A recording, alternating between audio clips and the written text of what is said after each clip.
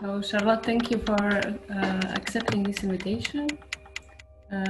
Today we continue with a series of talks which is called Landscape Exchange. It's a virtual platform to share the information, knowledge of landscape in the context of architecture, urban policy, infrastructure and research.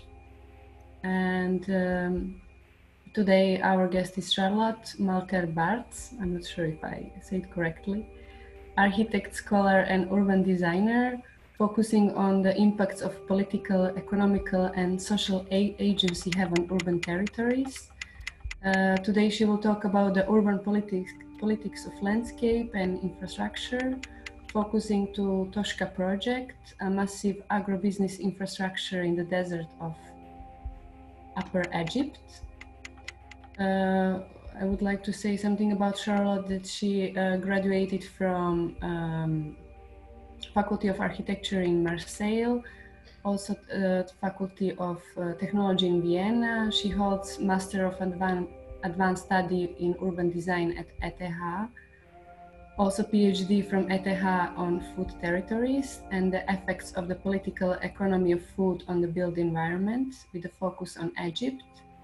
She's currently guest professor at TU Berlin, investigating the mechanisms of real estate development of the German capital. She's also principal of the urban design practice called Omnibus. She directs, since 2014, she directs the Master of Advanced Study in Urban Design at the chair of Mark Angeli. She was curating 12th Architecture Biennale of Sao Paulo in 2019. She is also co-author of many publications and books like House in Cairo, The Informal Response. She's founding member of Parity Group, its association with Dubravka Sekulic to improving gender equality in architecture. And her latest publications are Some Haunted Spaces in Singapore, Eileen Grey, A House Under the Sun, and she has been involved in many lectures, articles and writings. I think you can add something if you want, Charlotte. Maybe I need something important. No, it's pretty complete, thank you. I'm not, I finished my guest professorship at TU Berlin. Now I'm a postdoc at the chair of Topalovic at ETH. And I will start an assistant professorship at Harvard GSD in the fall. So that's the latest update. Right. Actually, we have Milce Topalovic before you, but she recommended us you instead of her. So she's a great mentor. Yeah.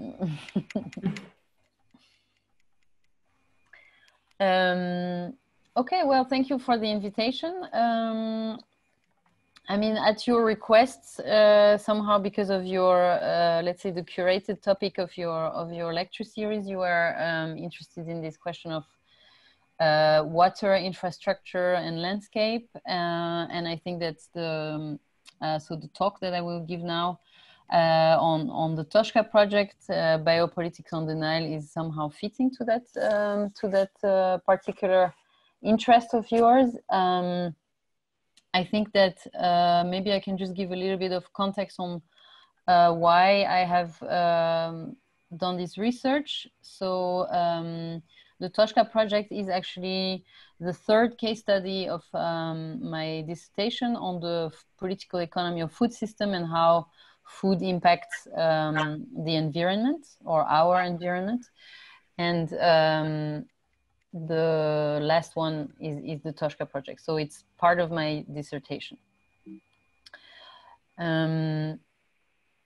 So here you have, in a dark suit, wearing aviator style glasses, President Hosni Mubarak, who is standing with his arm on the railing overlooking the blue waters of the Mubarak pumping station, which has his name and is in the background here. And this is a press photograph that dates from 2003, during one of the many visits that the president of Egypt, back then the president of Egypt, took to the Toshka project. And there's actually a whole image collection that documents President Mubarak inspecting the construction site at Toshka at various stages. This image is actually very clear. He waves at the engineers so that they kind of initiate the project. And this project, the Toshka project, includes the Mubarak pumping station that we just saw. It takes water from Lake Nasser, which is the reservoir of the Aswan Dam, into a 310-kilometer long water channel into the desert, which aims to irrigate some 1 million hectares of fields for crops and fruits.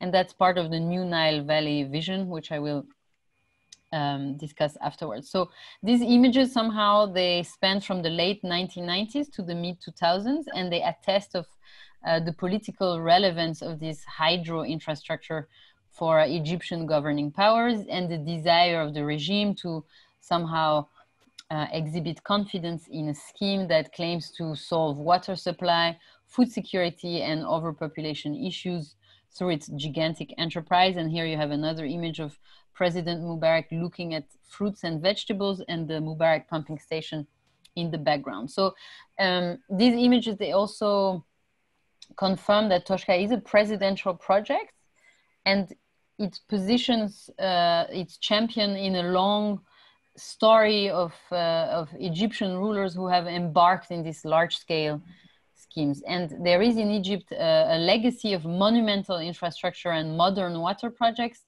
that have been presented as national technological achievements, such as the High Aswan Dam. And this project, they also served as governmental instruments of political power and social control, also because they foster national pride and they divert attention from other issues. So to give you a little bit of context, the Arab Republic of Egypt is a 90 million inhabitant country south of the Mediterranean Sea, where agricultural land is a scarce resource. And you can see on this plan, the gray hatches is actually corresponding to the some 3 million hectares available for food production in the country. The rest is actually desert lands.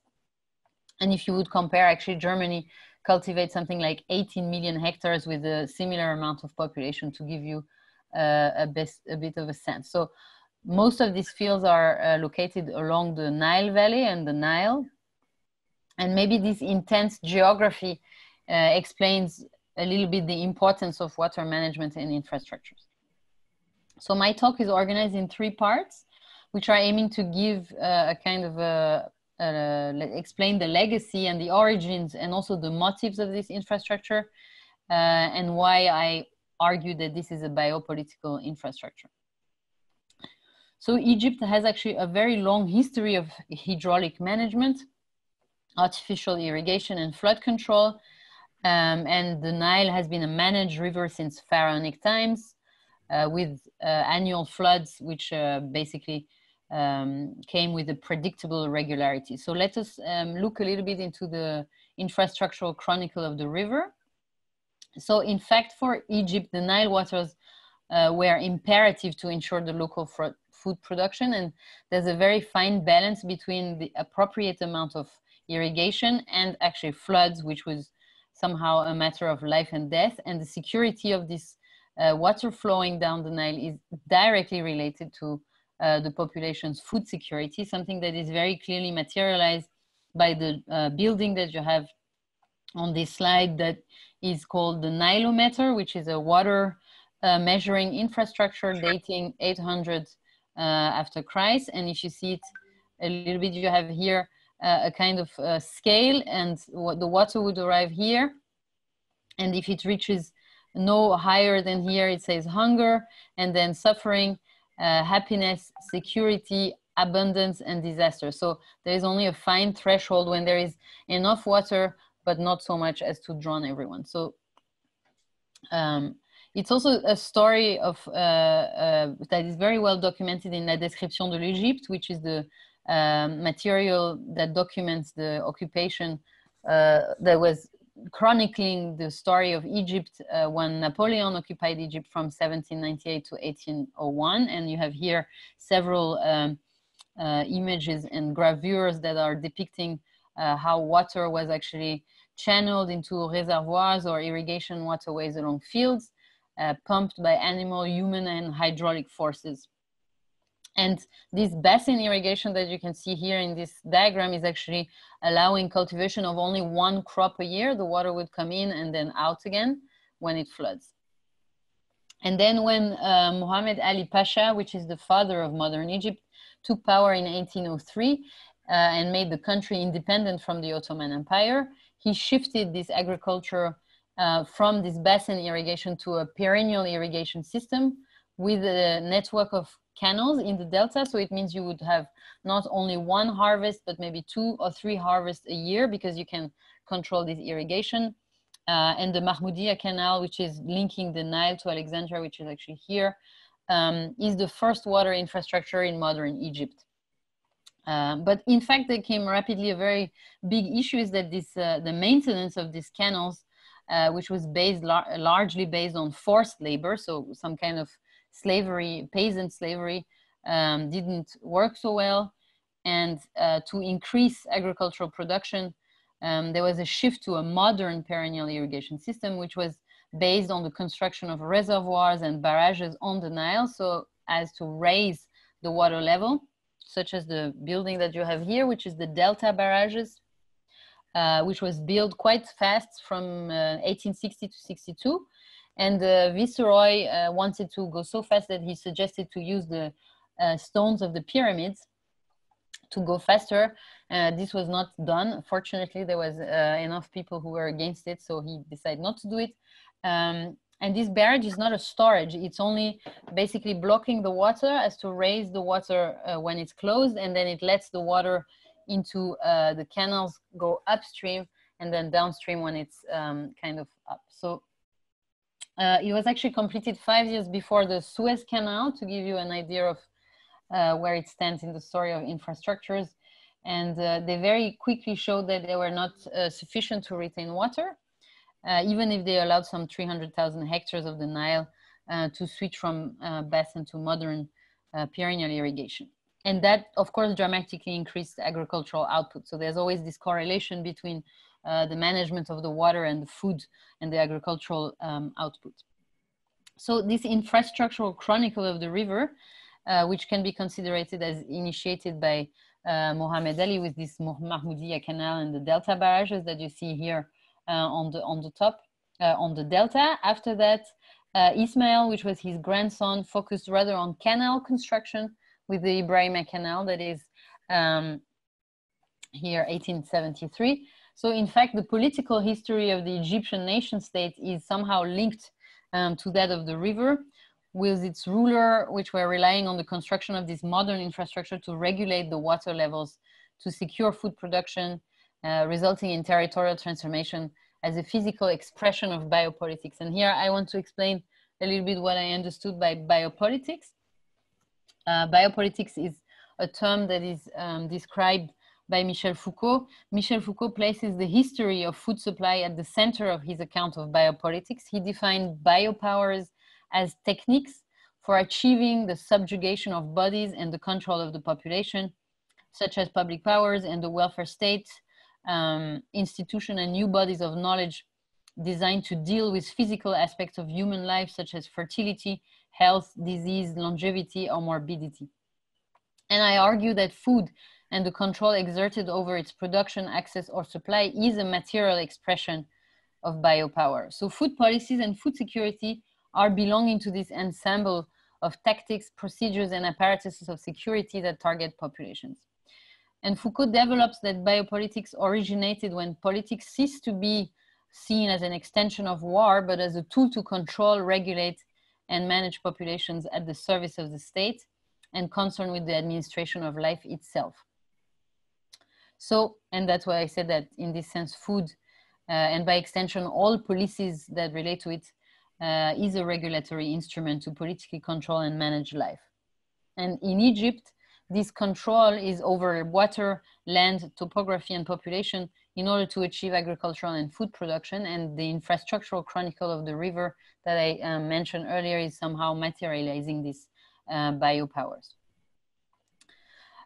So the British has then pushed the ruler of Egypt, which was Muhammad Ali's grandson, the Khedive Ismail, and they were very interested in capitalizing on the country's main economic resource, which was cotton, which they were exporting to Britain and to the mills of Manchester, for instance. So their primary motivation for erecting a dam was to actually retain water the whole year. And the goal was, of course, to serve foreign interest and generate income for repayments of debts, because Egypt was very strongly indebted at the time. So they basically started a campaign of more hydraulic infrastructure along the river. So the low Aswan Dam was built at the first Nile cataract, so this time not in the delta, but 1,000 kilometers south of Cairo in the valley. It was financed by the Egyptian national budget under British supervision and built by British contractors with Egyptian labor force. So you have a typical example of a colonial economy, which was, I think, very efficient in that case. Another barrage was built almost in parallel to the low Aswan Dam, supervised and designed by the same British engineer, William Wilcock. This is the Asyut barrage that you see here, complementary to the low Aswan Dam, also located some 560 kilometers downstream from Aswan. So after the Delta barrages and the Ibrahimia Canal, and then you have the low Aswan Dam and the Asyut barrages, which somehow all materialize this idea of controlling and containing the Nile.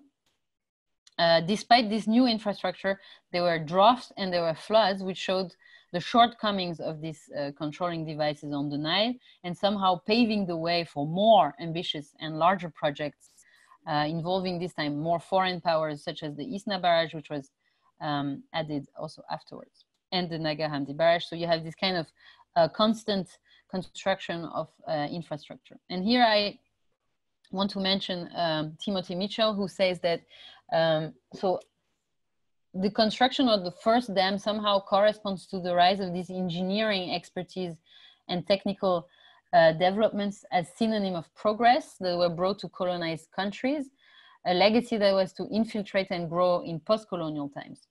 And so Mitchell highlights that water management infrastructure are of extreme importance to colonial forces, and he says dams were unique in the scope and the manner in which they altered the distribution of resources across space and time among entire communities and ecosystems.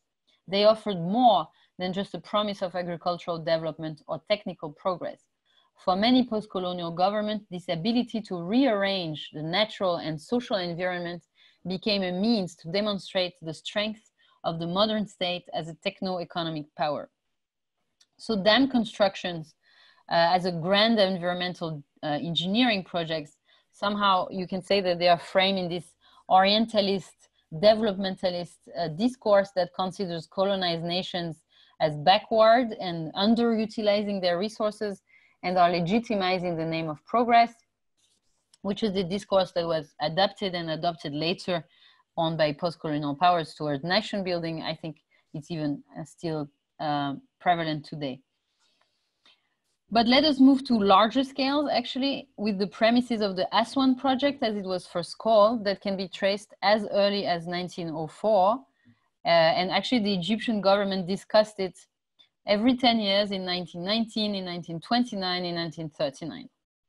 But as the Second World War broke, the Aswan project, as it was called at the time, was believed to be unfeasible.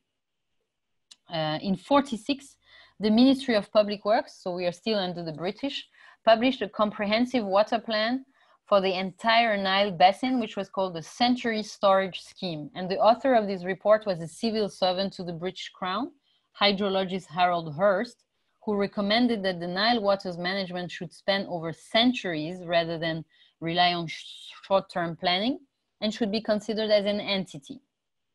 And he says, the Nile is a geographical unit, and the projects for its full development must also form a unity, the parts of which work together. And so this scheme comprised several projects, among which a storage facility at the Uganda-Sudan border, and somehow his scheme was stretching over the whole Nile without considering borders. And it was partially implemented. In red, you see on the slides, in 1954, the Owen Falls Dam at the exit of the Nile from Lake Victoria, and then on Lake Albert and Lake Tana, there were also dams that were completed. As you know, for a very long time, the sources of the Nile were actually not identified. So this vision is somehow based on years of data collection on Nile waters, considering the river as this kind of transnational entity, an entity which was actually entirely controlled by the British Crown, as you see on the map here. And according to the estimates, if this century storage scheme was had been fully realized, the high Aswan Dam would not have been necessary. Yet, in fact, Hearst mentioned at the end of his book on the Nile, I have just received, so 1951, a pamphlet by Mr. Adrian Deninos proposing a new dam at Aswan of such a height as to form a reservoir capable of performing century storage on the main Nile, and at the same time providing an enormous amount of power by means of which Egypt might become an industrial country. The proposal is worthy of some examination to see whether the difficulties are as formidable as they first appear. So in fact, after Gamal Abdel Nasser and the Free Officer took power in 52, they got rid of the British and seized power. The first tangible plans for a gigantic dam at Aswan, located upstream from the first dam, were considered. And it's 26 times the capacity of the dam that was built before.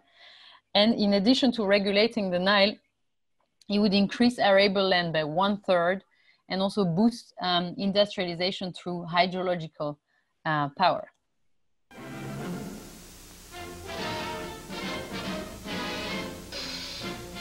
Egypt launches the long-planned Aswan High Dam project, a billion-dollar power, irrigation, and flood control scheme that will increase the nation's arable land by 1/3. President Nasser and his guest, King Mohammed of Morocco, laid the foundation stone. And then the first phase of construction under Soviet financing begins.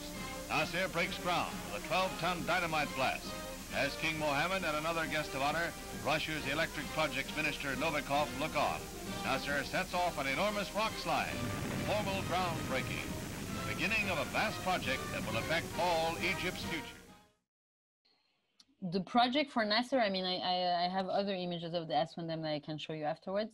But the idea was that the Aswan project was a better alternative to this century storage scheme because it was located on Egyptian ground and it was somehow guaranteeing the domestic control over the Nile water. And it had benefits in political terms because it was showing Egypt's capacity to modernize, feeding its national pride, and also legitimizing the new regime by showing its ability to propel the nation into a developing stage.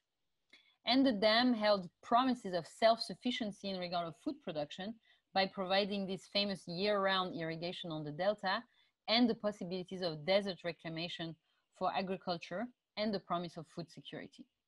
And this is relevant because food security in Egypt is crucial to Egypt, to the government, because the country runs a program of bread subsidies that were institutionalized by Nasser in the 1950s. It's a sort of social contract where the state would be authoritarian, so not democratic, but would provide jobs, services, minimum living standards, and bread. And over time, this subsidized bread became a strong symbol of this social contract between the Egyptian government and the population, and a way for the state to also promote social equity, political stability, and some see it as an instrument of wealth redistribution. But since Nasser, governments have actually kept the political authoritarian side while reducing the economic end of the deal with repetitive attempt to cut the subsidies. So today, these subsidies are still in place. Egypt runs a program of cheap baladi bread, it's called. It's a flat bread that you see on the lower images. It's available to almost all urban consumers. People have now smart cards, but we're talking about 70 million inhabitants that can access this bread, which costs less than a cent of a euro. And here somehow you can see this link with Foucault's Biopolitics and the control of population with such policies. These policies come with a cost.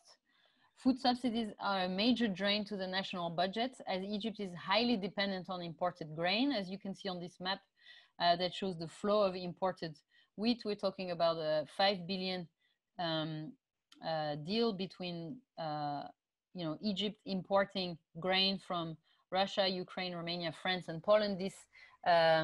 This ranking varies. You also have US and Argentinian grain depending on the years. Like, for instance, I think today or yesterday, Romania decided to block the borders and stopped exporting grain. So you can see this kind of dependency is, of course, very problematic. The prices goes up, etc., etc. And today, Egypt remains one of the world top importers of wheat to sustain its food security and these bread subsidies, as it does not produce locally enough food, enough grain for its consumption. And again, here you can see this equation. How do these biopolitics materialize in the built environment, and with which consequences? So, construction under Soviet financing begins. Nasser breaks ground with a 12-ton dynamite blast. As King Mohammed and another guest of honor, Russia's electric projects minister Novikov look on. Nasser sets off an enormous rock slide. Formal groundbreaking. Beginning of a vast project that will affect all Egypt's future. It will be built 430 miles upstream from Cairo at a place called Aswan.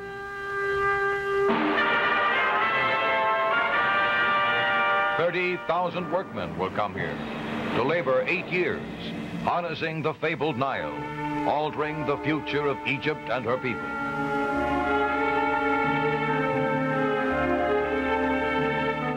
Materialize in the built environment, and with which consequences? So maybe this one works. It doesn't work. That's really bad. Charlotte, it's okay. We can put it afterwards to the final video. Mm-hmm. Then you have to edit me saying it doesn't work. So here you can see,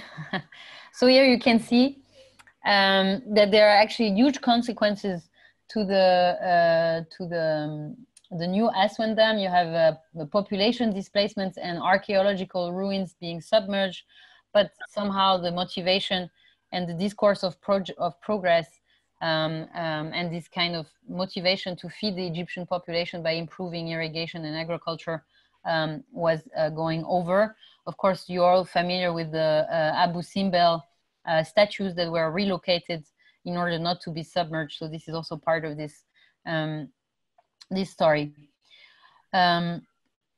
So finally, the plans were concluded, and the Hydro Project Institute of Moscow actually helped draft the entire project, and the dam was completed in 1971. I don't go too much into details regarding the kind of, let's say, geopolitics of the project, because Egypt was a non-aligned nation, and it was trying to play a game where it would either be on the size of one block or a side on the other. But here you have a kind of very strong help from the former USSR in the technical know-how and knowledge transfer for the construction of the dam. The dam is 3,600 meter long, and it's pyramidal in shape. It's some 880 meter wide at the base and 40 at the top, so it's a very strong geometry. It's 111 meter above the Nile floor, and the entire construction itself is actually 5 kilometers long, including the hydroelectric plants, and then it retains the waters of the flood of Lake Nasser. So when the floods come every year, they're stopped, and basically Lake Nasser is a storage that hold all this excess water from floods for several years, and it released it in dry time. So it's a regulator in a way, if you wish. The lake itself is 182 meter deep. The storage capacity is 164 billion cubic meters, and it spans some 500 kilometers across the Egyptian-Sudanese border. It's actually really an enormous body of water that has been created. The water surface is something like 5,500 square kilometer, and it obliterates an entire region, the region of Nubia. And there is a whole also architecture stories regarding the construction of new villages that you probably heard about Hassan Fatih, the Egyptian architect. So there is this new Gourna village, and all these stories partially related to the relocation of villages following this submergence activity. So in a way, I can say that it's not really a surprise that the Lake Nasser Reservoir is the origin of the Toshka project, as we will see, because of the kind of, let's say, the sheer enormous scale of the project itself.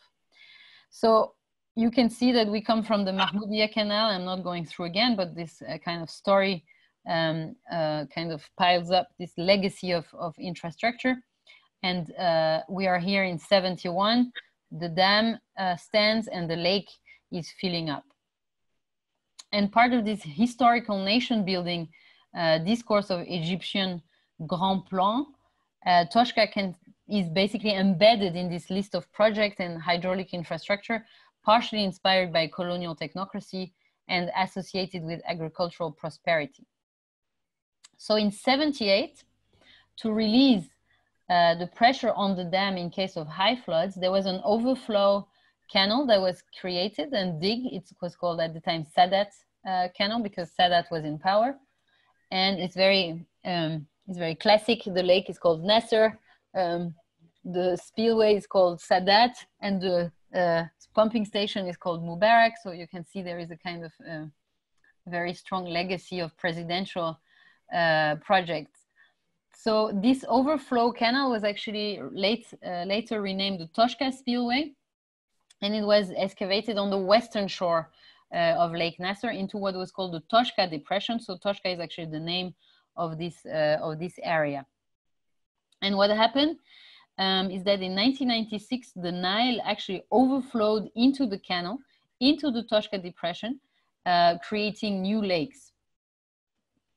And Egyptian engineers saw in this spillway somehow the potential to turn the Toshka Depression into lakes and reclaim desert land.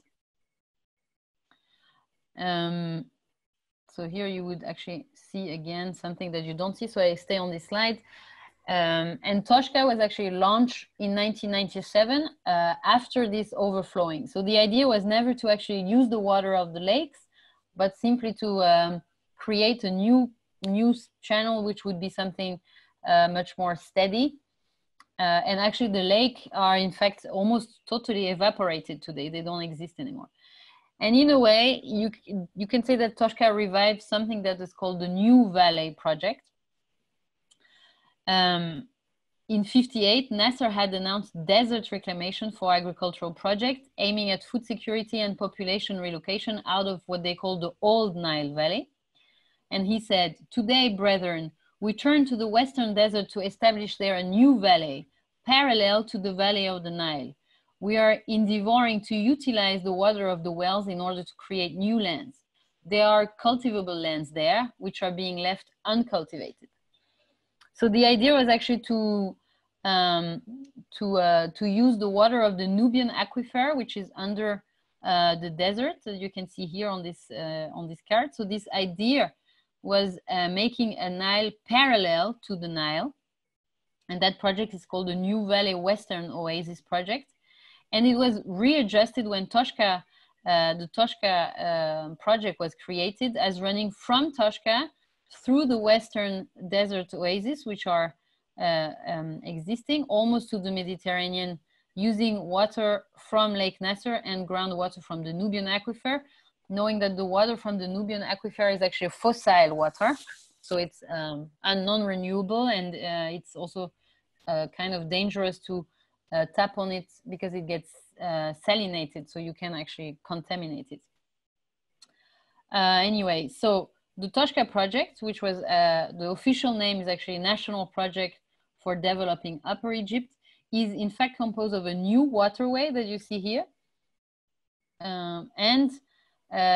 So it's 8 kilometers north of this spillway that is there, the former Sadat Canal. So that is actually not being used for any agricultural purpose. It's just a spillway, and it's the inspiration of the project. There is also the Sheikh Zayed Canal, which is named after Sheikh Zayed Al Nahyan, which is the president of the United Arab Emirates, which is financially backing the project for very clear self-sufficiency of food for its own country. Together with Saudi Arabia, there is a joint venture. I will maybe mention it later.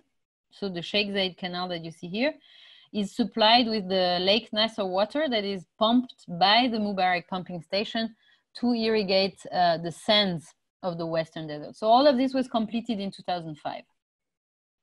There are, of course, some urbanization projects that go with it, which you can see here are quite not very attractive in terms of urban life. This is the new Toshka city, which is intended for 50,000 people, but of course this is barely completed yet. This image is from 2016 and it has not changed. I actually checked it yesterday. So the ultimate idea and the goal of Toshka is to go out from the Nile Valley and to set up these new agro-industrial population centers in the Western Desert. And Toshka should irrigate something like 200,000 hectares and be home to some 20% of Egyptians. And it was presented as a population, as a solution for Egypt's urban density, food insecurity, and unemployment in one massive project.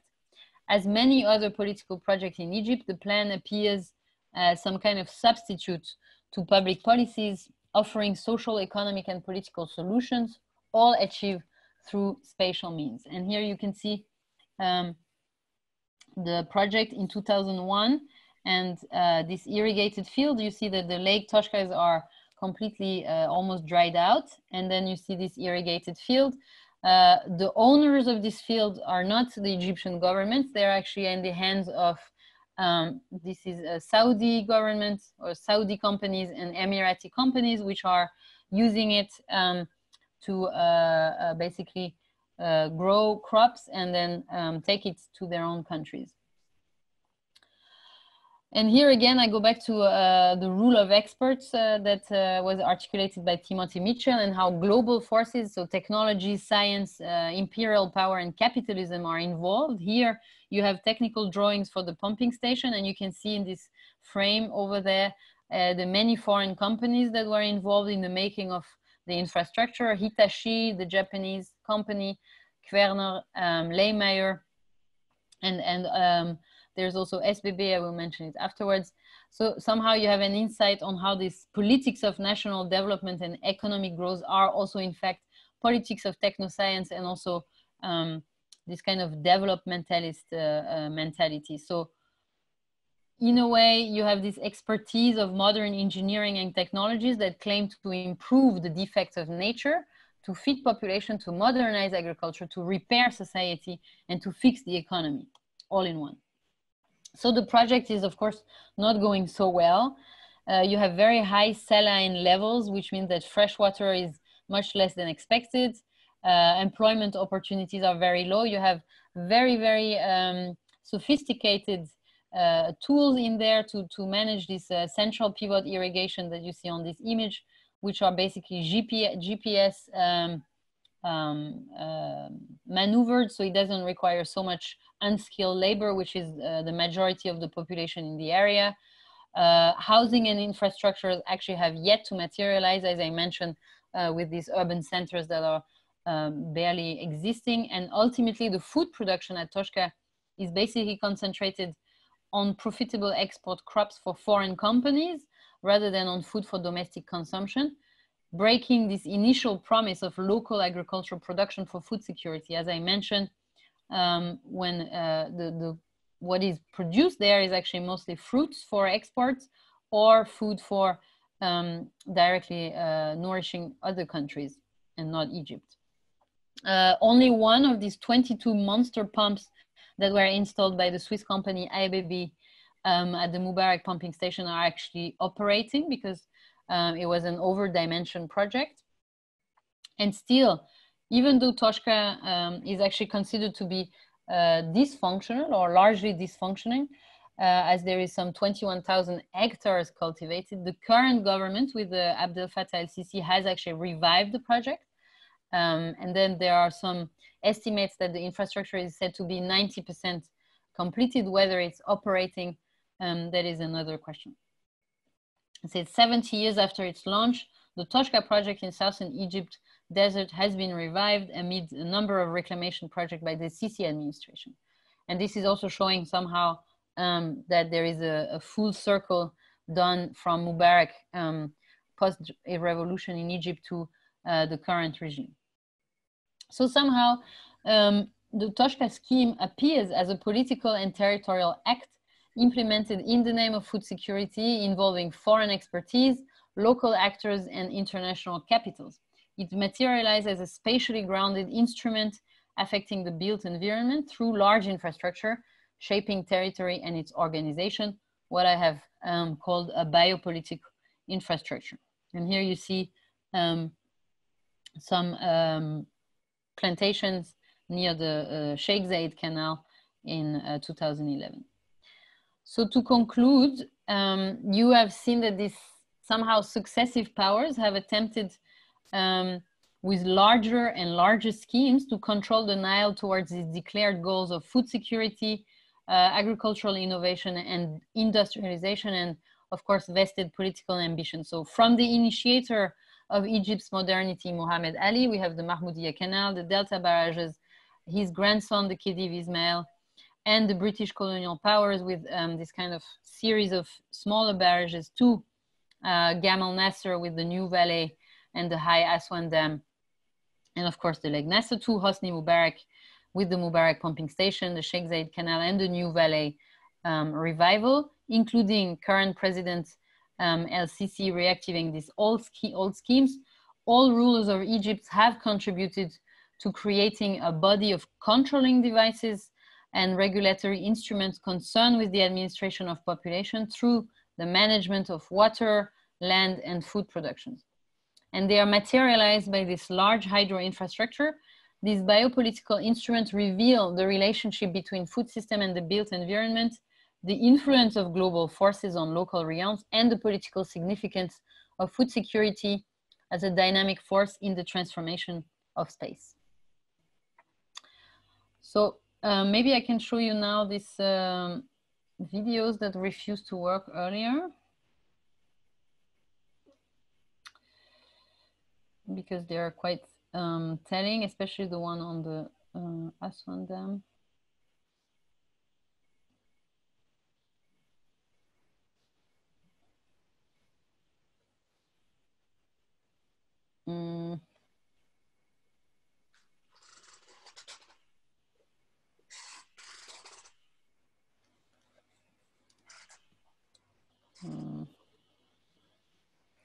Refuse to play. Okay, then I don't show you.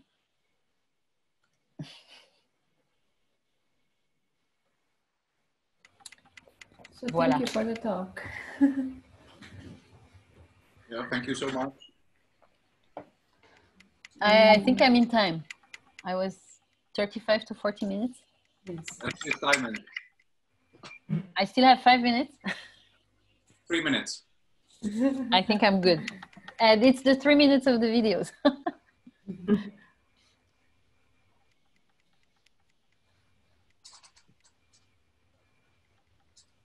So do you think is there any chance that this Toshka project is going to work in a near future, or it's completely... Gonna work, you mean? Yeah, because you described it's not working as they planned or as it was engineered. Yeah, I mean, I think it will, let's say that it is working to a certain extent. The question is for who is it working, no? Because it's working for, I mean, I didn't go too much into detail, but you have this whole, somehow it's almost like a neo-colonial story where you have an entire, let's say the land, actually, so maybe there is an interesting thing that I didn't mention, but in Egypt, everything that is not agrarian land, so the desert, belongs to the state. And the entity that is in charge of taking care of this land is actually the military, because everything that has to do with deserts is related to border control and this kind of, let's say, security related issues. So the military is de facto the owner of this land. And when they sell it, they make a huge profit because they have a lot of holdings that are related to land reclamation, you know, irrigation projects and everything. So you have a kind of loophole to, let's say, siphon the kind of governmental funding into semi-private entities. So in the end, it's to the interest of the army and of private investor to do this kind of projects, even though they actually don't succeed because they get a lot of subsidies also through that.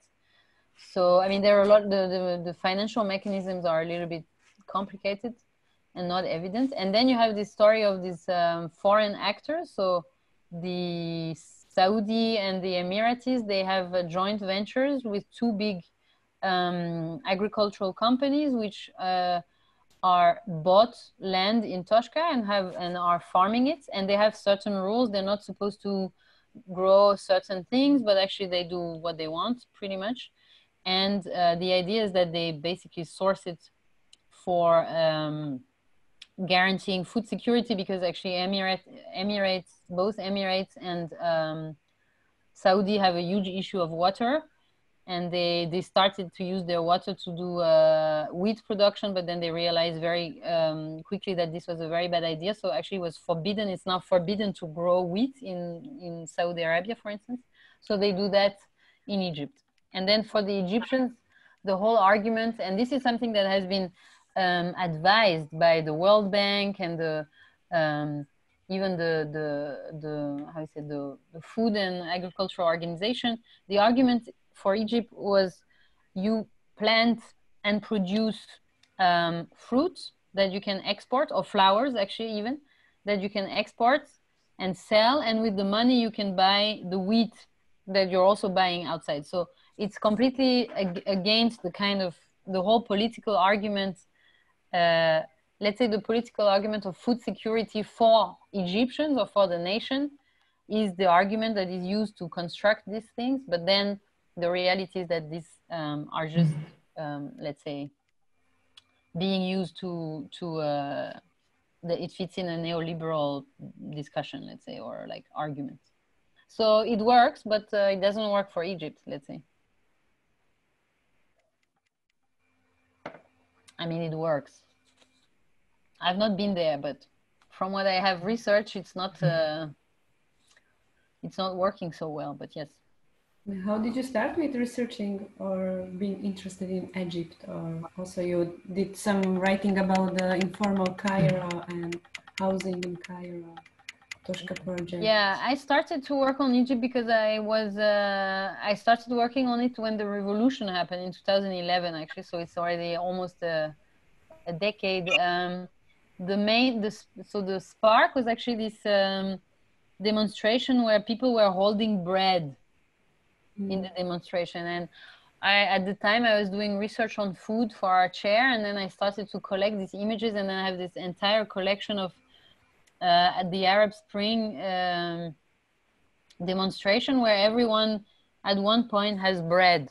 The people are like the bread, and they're holding, and it's different breads because it's you know, in Tunisia it's the French bread, the baguette, and then in other countries it's the kind of flat bread, and there is this bread, and I was like, what is this? What's with the bread? Because I was interested in the more you know, more evident. I was more interested in like the urban protest and how urban space and protest, so political protest. So that was the origin of the project. And then because of this bread thing, I started to investigate in this relation with bread, and then I started to look at Egypt, and very quickly actually I found out that Egypt has this story with the subsidies and also the kind of urbanization, informal urbanization, which is destroying the kind of landscape that is behind me, which is this Nile Valley and Nile Delta, very beautiful flat landscapes, and somehow everything is related in a way. So the fact that the people have this bread in this demonstration, especially in Egypt, and actually all of these countries that have the bread, is mostly because they all have bread subsidies. So there's a whole story of bread being a political tool that symbolizes the discontent of the people. It's the symbol of this deal somehow, the political deal between the people and the government.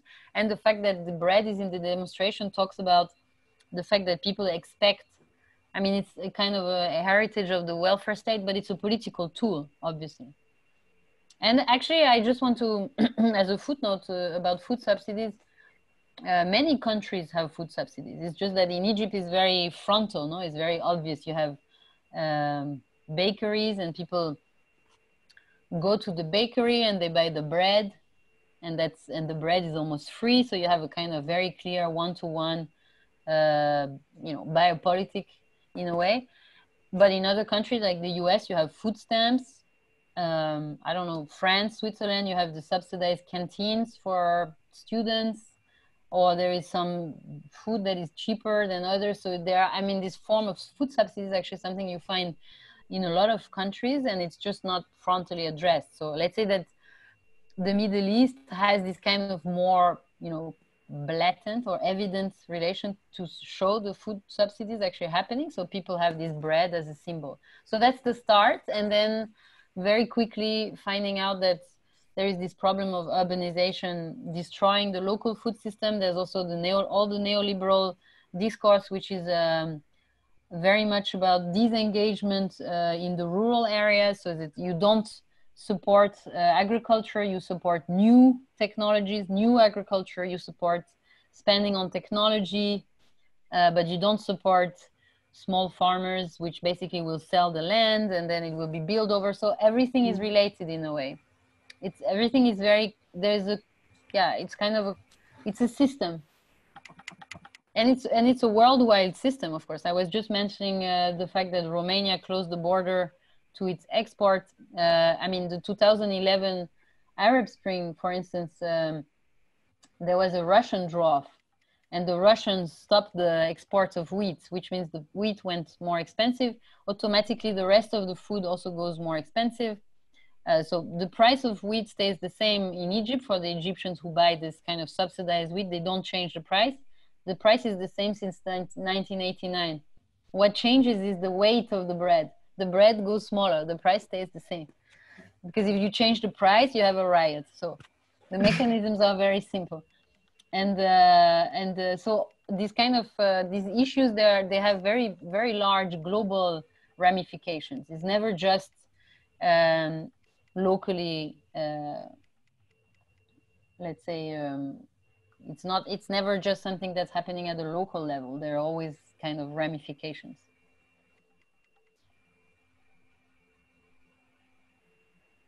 And maybe something like,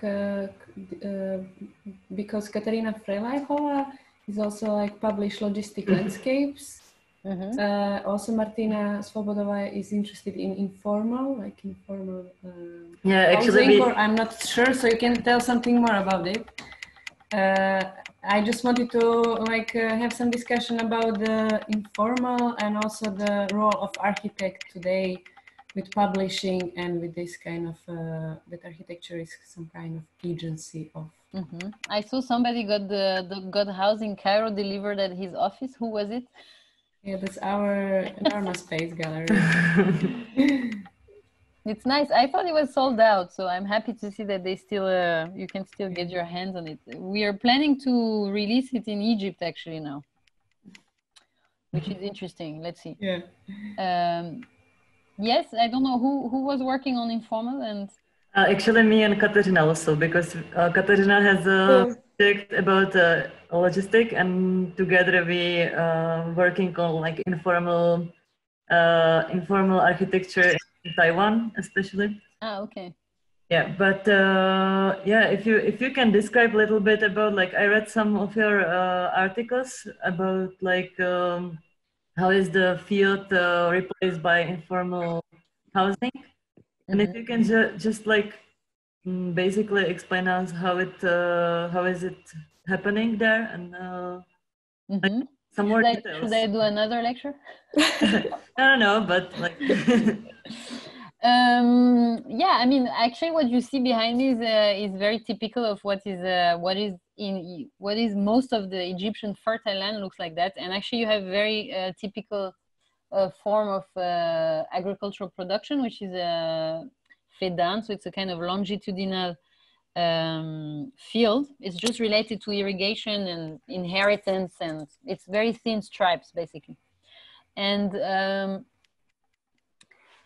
of course, so Egypt I mentioned earlier is I think it's almost 100 million inhabitants now, and what happens, I was talking about this relationship between you know, everything, how everything ties together.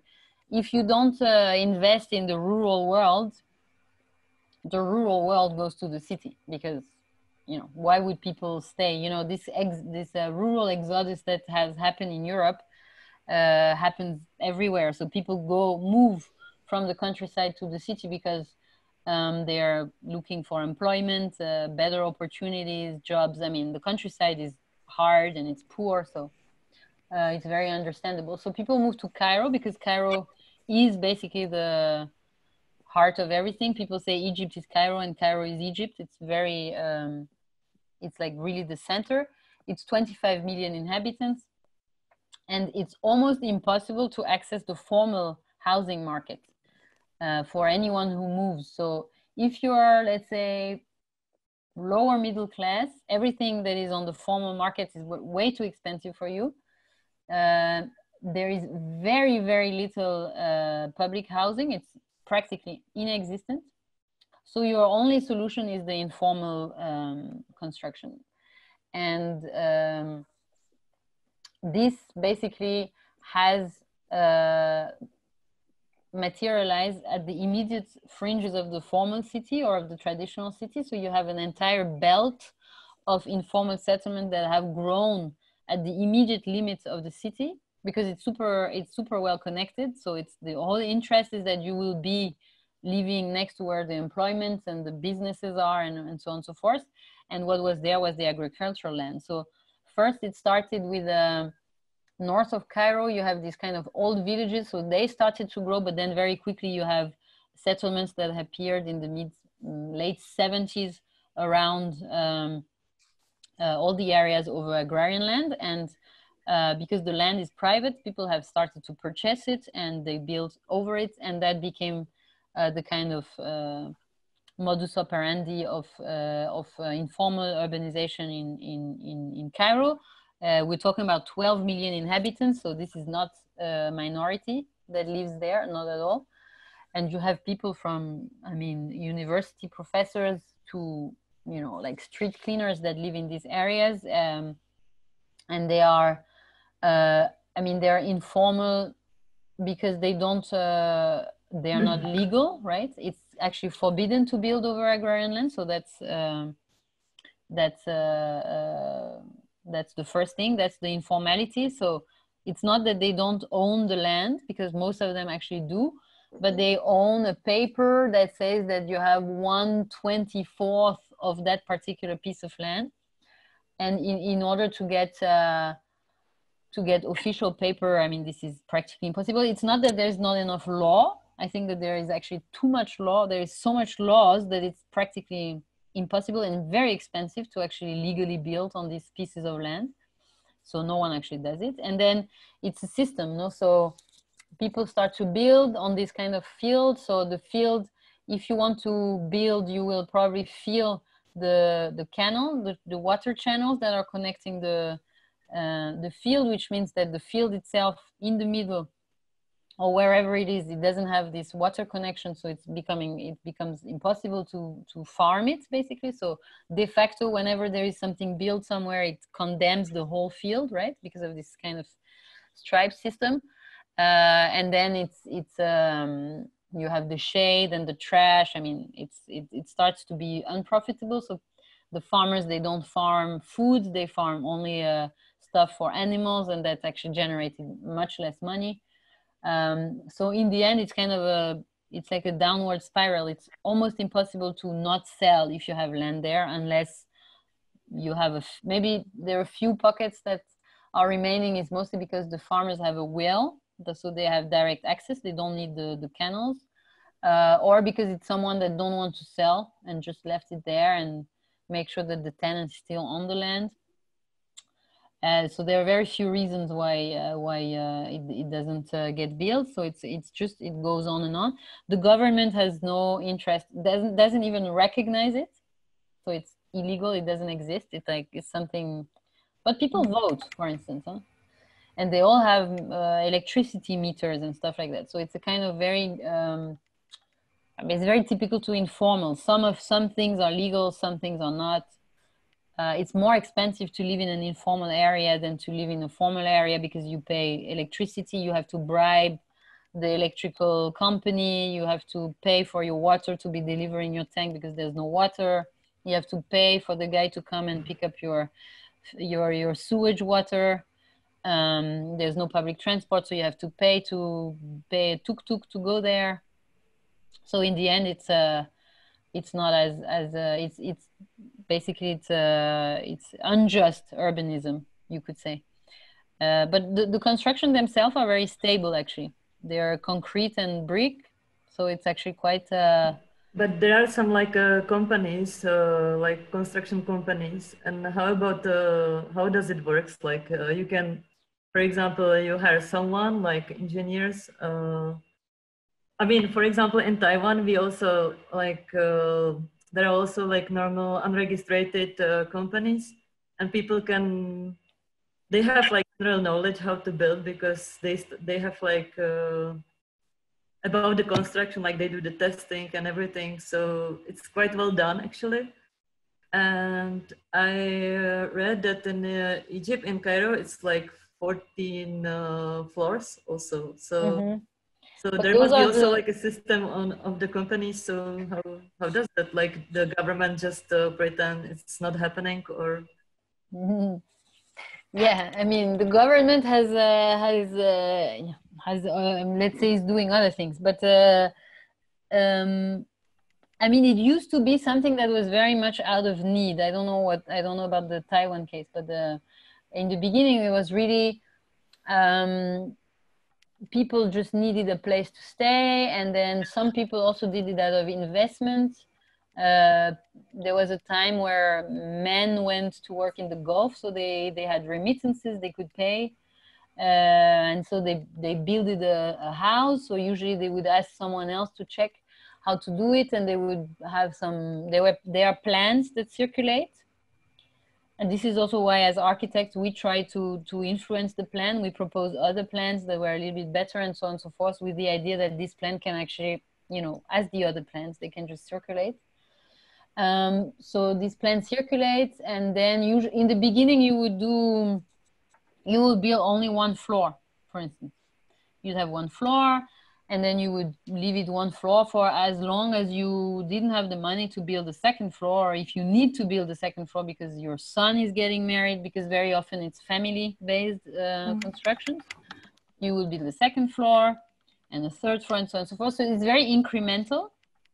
It's also related to the fact that people don't have money, so they have this kind of rotating money system. I don't know if this is also existing in other countries, but in Africa it's very common. It's in Egypt it's called gamaya. It's like if all of us we put 10 euros together, and then one of us gets married and uses that money, and then next year we collect the money, so everyone pays 5 euros or every month or something like that, and the money kind of gets accumulated, and then one person can use it for a particular purpose, and you do that on and on as long as everyone actually benefits from that. So it's kind of a self-managed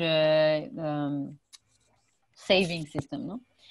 So people would do that, but then what happened is that at one point, basically, there is a kind of speculative phenomenon that happened, which means you start to have like semi-professional companies or like semi-formal companies who started to operate, and they would buy a land and they would build to sell.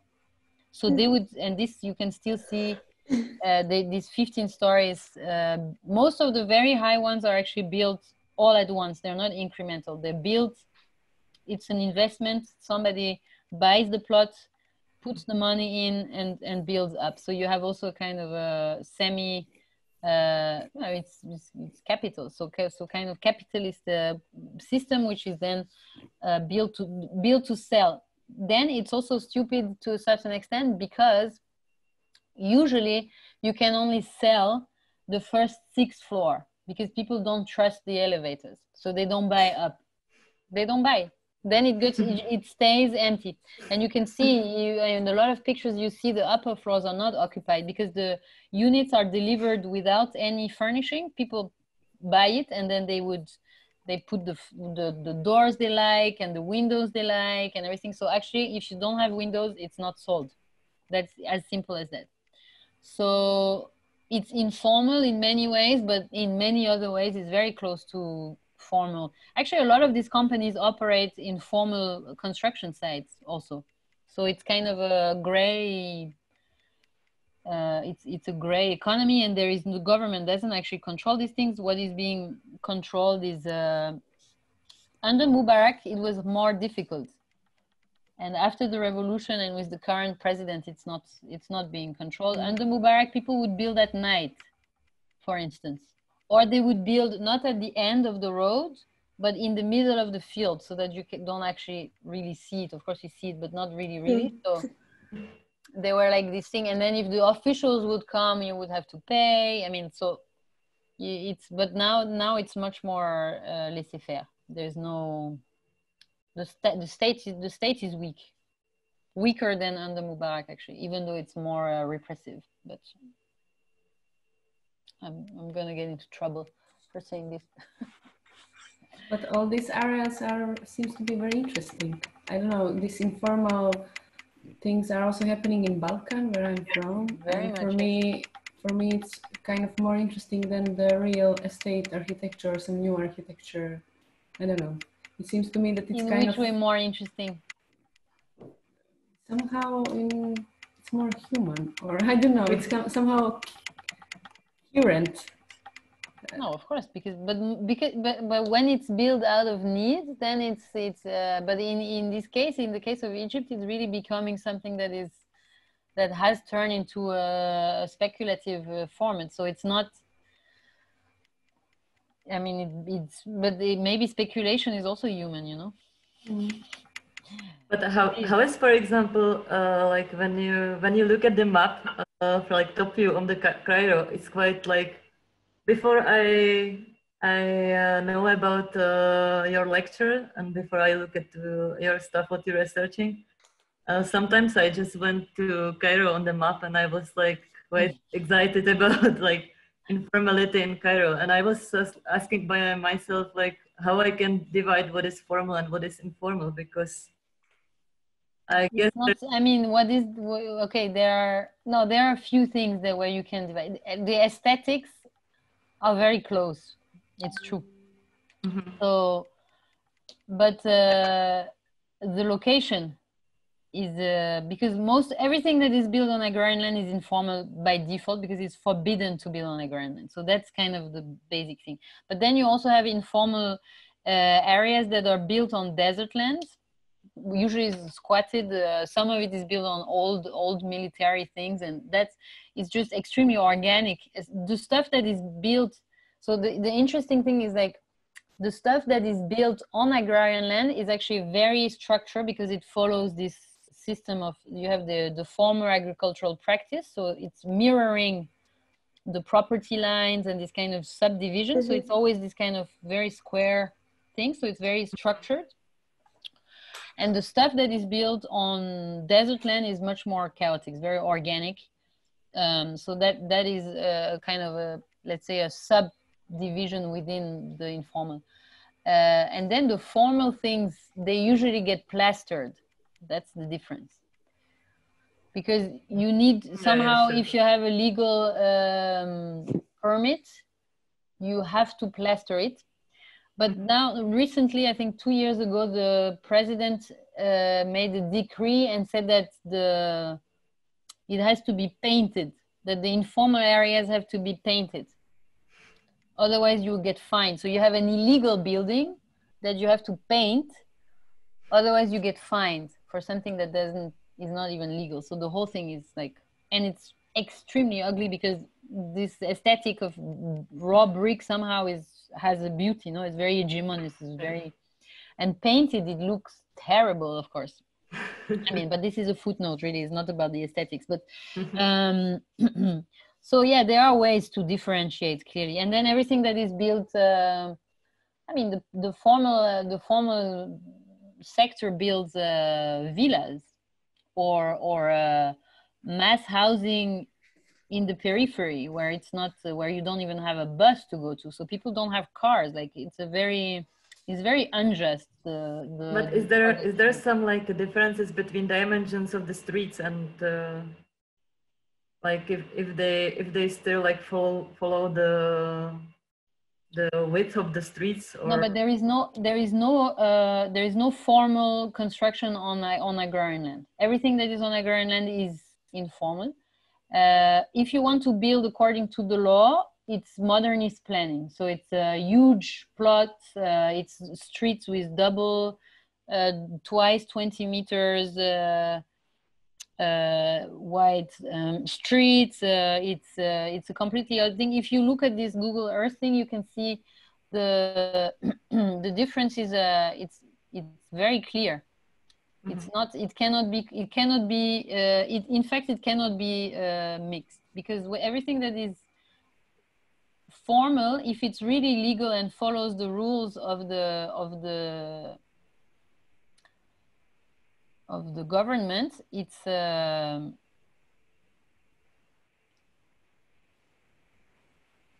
so. This is informal. Everything that is following this kind of linear structure is informal, okay? Because of these lines that I mentioned, these fields, they are called fedans, and there is a practice in agricultural management of the land there that you divide it into kirat, which are actually smaller plots of 12 by 14, and those actually correspond to the kind of single buildings, no? So all of this is completely illegal, all of it. Everything that is like on this, everything that is, basically you can see, this is the formal city. So this Mohandesin was built in the 60s, 70s. Everything after the train tracks, all of this is informal, all of it. All of it, all this here. And then the formal reappears here. This is the Pyramids Avenue. So things that are like this is like, this is legal because it's on the street side and it's kind of, but then as soon as you go into back there into this kind, so this is also legal, there is like structure legal. And then very clearly when you appear on this kind of linear stuff, this is illegal, for instance. I mean, of course, it's not so evident, but that's quite a general. And then if you look at what is being currently produced in the formal sector, you go to the desert city. So this is 6th of October. And then you have this kind of urbanism. Huh? This is the formal city.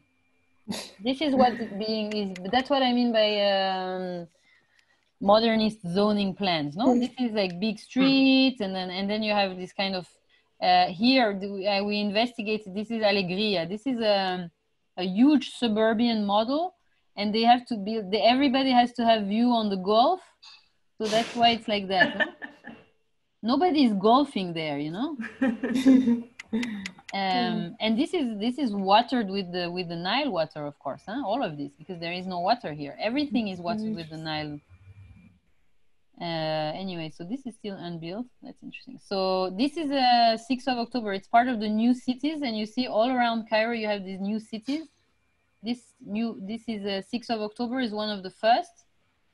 And then you have like New Cairo. This is the one of Mubarak. Mubarak wanted a new city, so New Cairo is here. And then this is Medinati. It's also this kind of like crazy, you see, everybody has this system of view on the Gulf, no? And this is, of course, the new capital here.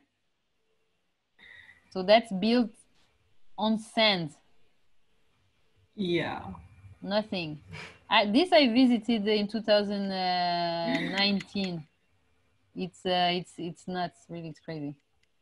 And it's a new city. So you see this idea. Actually, it's very linked to what I was discussing. This thing about this idea of going onto the desert to escape, because Cairo has a bad image, and people say it's congested and it's horrible. So you have this also land reclamation. This is all new, huh?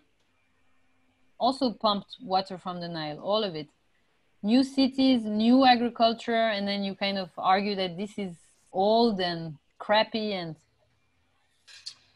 so it's a mindset.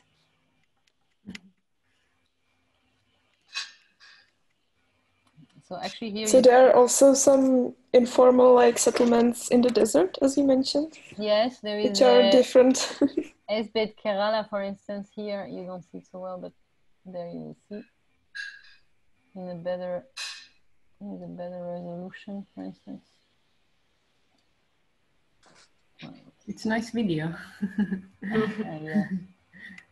So with Esbet Kerala, this, for instance, is built on. This is illegal on desert land, for instance, and you see it's like kind of very organic. I don't know if we can see the development. I don't know, these images are not so. Yeah, it's already built. So, and then it's being destroyed to do this kind of roads. You see, just pattern on it. And this is formal development. So the difference is very clear. So, but of course you have the organic city, but then you also have like this kind of. What about, is there something like a tension between like formal neighborhoods and informal neighborhoods when they are close to each other, like the area would be? Well, I mean, one serves the other, no?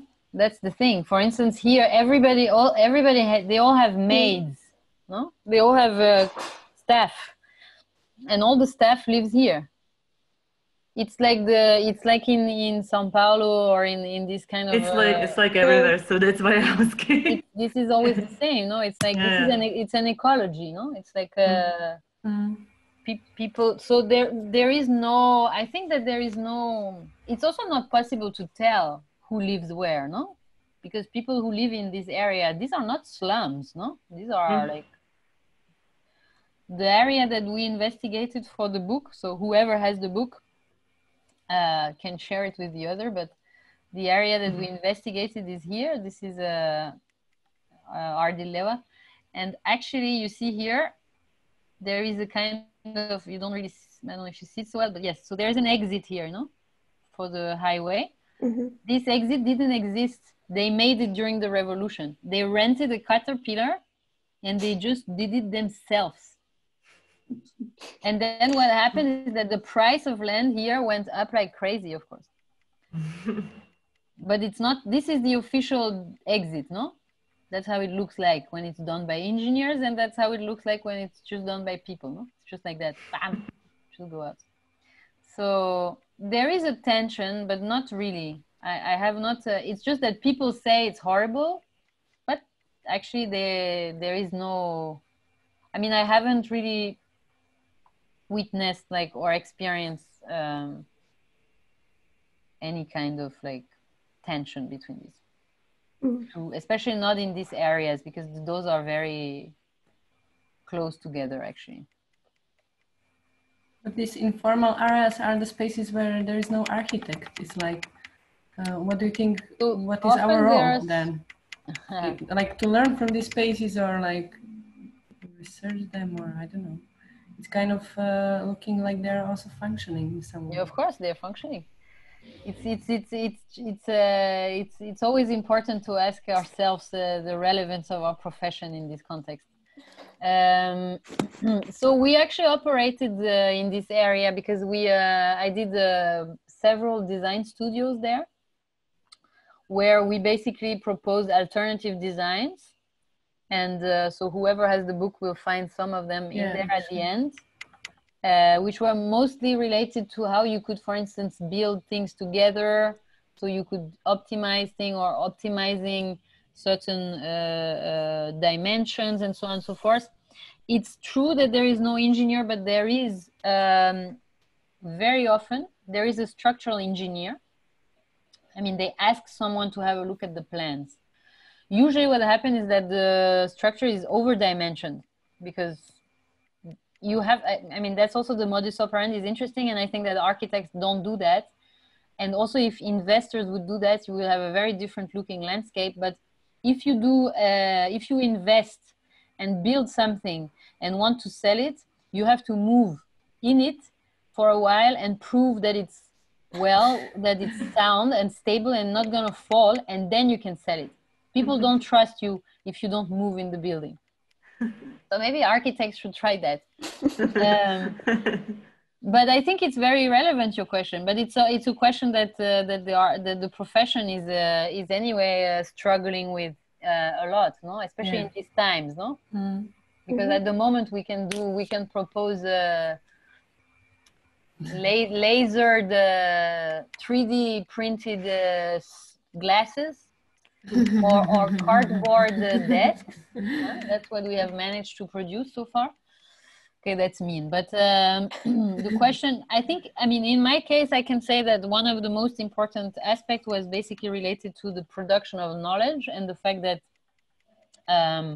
by, you know, chronicling, documenting, and analyzing the work, there was also an agenda of proving that these areas are actually valid and that they should be considered completely as part of the city and be also equipped with infrastructure and, you know, be considered as complete part of the city. So that's a very locally grounded argument, but somehow the fact that you can, you know, prove that there is a value to this kind of architecture is something that made sense to this project, at least.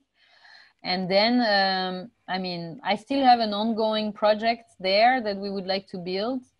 It's taking a lot of time, so we hope that we can build, because we wanted to build a pilot project that shows that design can also be something important or relevant in these areas.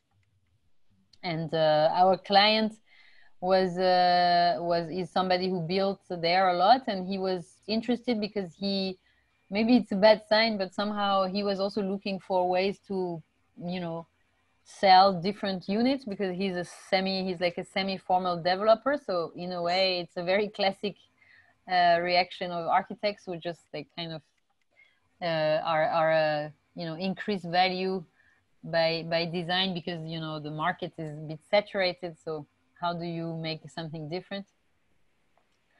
But yeah, so I think those are a few of the reasons that. But also architects don't engage at all. Local architects don't engage with these areas. This is something that I never fully understand, because I think there is no money really, but you could probably find other ways. Very recently, there was somebody built something in Esbet Khairala, actually. I can share it to you on the screen. So I will stop the share, but there was an architect that built something in one of these areas that are not built on agrarian land, but on, so it was published in Ach Daily. So it's a very, I don't know if sometimes people cannot click on the link. So I'm sending it now. Maybe you can see if you can click on it. Does it work? On the chat. Yes. Yes. Okay, so here it's it's a cultural center. So it's one of these examples of how somehow design can be re-implemented. I mean, I think they did quite a nice job with knowing the area. I think they did quite a nice job with what they had. So it's also possible to engage, but you need. I mean, the guy who built there, it's either via an NGO. It's illegal to build, no? So of course, as an architect, that was one of the problems we had. We this project that I'm talking about, the university got scared, didn't want to participate because it's an illegal construction. So how do you justify as a university that you're actually building something in an informal settlement? So everyone kind of abandoned the project. So we're still trying to make it happen. But so yeah, you have to hope it works. But I think I was happy to see this project because I thought that it was a proof that somehow it's also possible to re-engage with the area, which is something that most architects, local architects, don't do.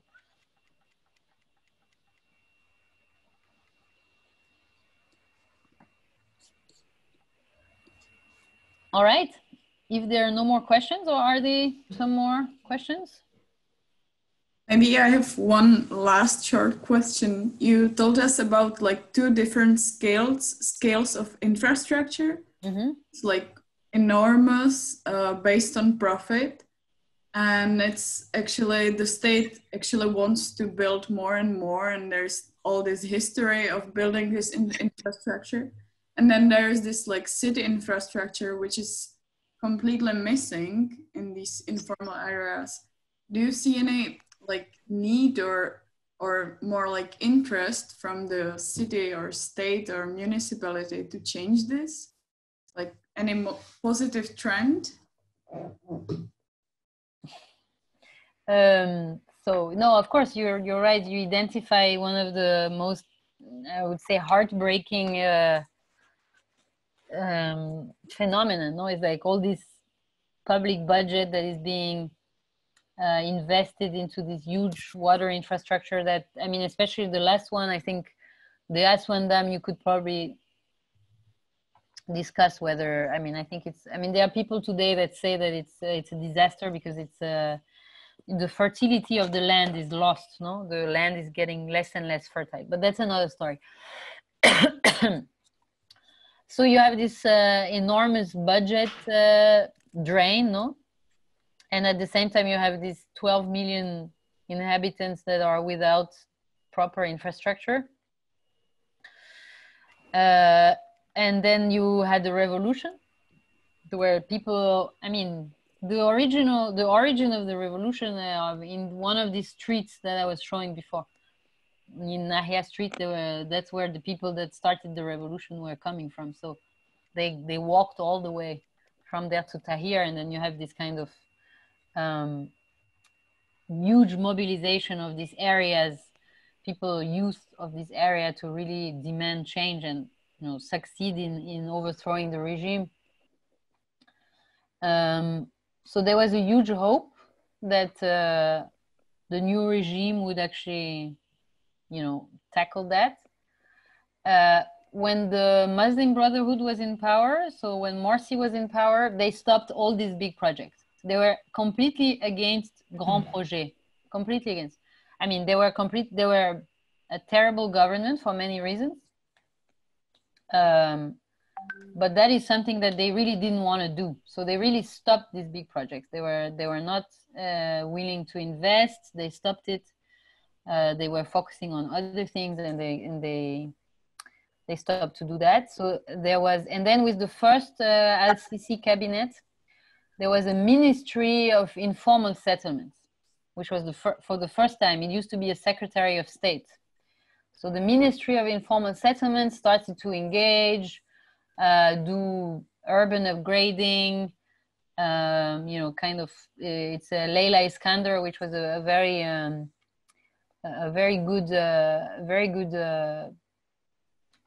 good politician, if you can say such a thing. I mean, she was somebody who was really engaged. I mean, actually we had a partnership with them, with the Ministry of Housing and everything. So there was really a moment where you could tell that change could happen. There were projects initiated and so on and so forth. And then the cabinet was reshuffled. The Ministry of Informal Housing became State Secretary of something under the Ministry of Housing, knowing that the Ministry of Housing is the one that generates this kind of, you know, zoning urbanism that I showed before. It was the end, basically, of the opening that was there. And since then, it has been back full circle to how it was before, and perhaps worse. So not very hopeful at the moment. But we never had to deal with the state, really. I mean, the time we had this deal with Leila Iskander, for instance, and people do the stuff, no? They don't wait for the government to, you know, also under Mubarak, there was no upgrade, or very few upgrades. I mean, and people don't expect the government to come up with these things. So the people are resourceful. So you have these old systems of like this example of the highway.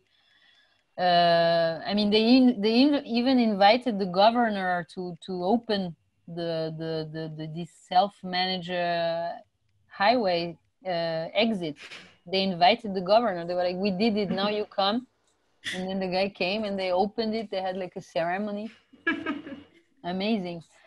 But this was this was in the vacuum of power between the fall of Mubarak and the SCAF, and then the armed forces who then took power. So there was this, there was a window, and I think that window has closed, unfortunately. So people are on their own, so they do what they can. I mean, people are really extremely resourceful, but it's very unjust. People install their own sewage system. They rent a caterpillar, they dig the street, they buy the pipe, they put the pipe, they bribe the officers so that they can connect to the city's system, and then they roll with it. But this is the ones that are very organized and close to the city. If you're in an informal settlement that starts to be outdoor, that is not so organized, not so well connected, you're on your own. So it's tough. I mean, the state provides this kind of public housing that is nowhere, really, like literally. So people don't have work because these people are relying on informal work, no? So they walk, people walk, they cannot afford public transport, they cannot afford informal transport, they walk to their jobs, which is a job that you have for one day, no? People, I mean, it's really survival, no? And then the state says, okay, we will demolish this area and you can get an apartment in New Cairo or in 6th of October, in one of these kind of new things where there is no job, no public transport. If there is a school, what happened is that the mothers take the kids to the school in the morning, they pay the tuk-tuk to go with the kids, and they wait in front of the school the whole day because they don't have the money to pay for the tuk-tuk and go home. This is the life of people there. So I think this is very, I always tell this story of the school because I find this so unfair and so unjust, and so, you know, like this is really unjust urbanism, you know. It's like, and then people leave, they sell it, they rent it, and they go back to live in a one room in the middle of these informal areas because they cannot find a job there, they cannot live, so they leave. And then people say, you know, people don't like it, and then they leave. You give them new house and they don't like it, and like, man, who wants to stay and die there? No, it's like, so it's very bad. I think the situation is very bad. I'm sorry to. No, it's also actually these areas are also very nice. They're very lively, and they're very people are very take care of each other. I mean, there's a lot of solidarity. It's organized. Religious communities are very vibrant. I mean, it's actually a great neighborhoods, but it shouldn't be that they're left to pay for everything on themselves. You know, that's unfair. They don't pay taxes.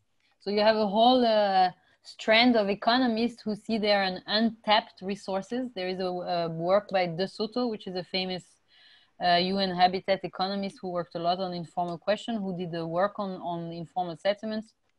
And he advocates that you need to legalize because then people can pay taxes. So it's a kind of, it would be an incentive for the governments to actually legalize these areas and,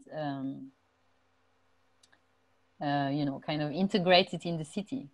I mean, in the long run, this is the solution. You have to legalize. This is a solution that the Brazilian governments, the previous ones, was actually good at. I mean, the kind of legalization of favela and working and upgrading and so on and so forth. This is something that there are precedents. I mean, this can be done. So in the long term, let's say if you see, let's say maybe these days you don't know, so maybe if the regime changes, then the hope would be then these areas need to be legalized and upgraded, and then everything will be fine. but I don't see that happening right now. Not with the government in charge at the moment. Thank you. You're welcome. That's great. Thank you for the lecture and everything. All right. So maybe I leave you to that. If you're interested, there is actually we published 2 books. So there is this book, there is the one that you have, which is called Housing Cairo, and there is the second one, which is kind of it's like informal formal, even though we never call it like that. It's like Housing Cairo, and then the other one is called Cairo Desert Cities, which is the second volume in a way, even though it's they can be totally apprehended separately, which is more about new cities around Cairo. So it's this kind of on look into the new cities, which is also part of this rhetoric of leaving Cairo and moving to the desert and finding new cities elsewhere and so on and so forth. So yeah, if you're interested, it's also something maybe to look at. Thank you, Charlotte. It was Thank you very much. great. Thank you. Thank you for the invitation. I would have liked to come to Prague and give this lecture in person, and then we would have had dinner and a few drinks, and it would have been very nice. That would be very nice. Fortunately, I'm in my my cabin in the woods in Switzerland, and you are somewhere in Prague. But I heard you guys are going out of confinement soon, no? Maybe you can go out. We are also able to probably go out soon, but traveling,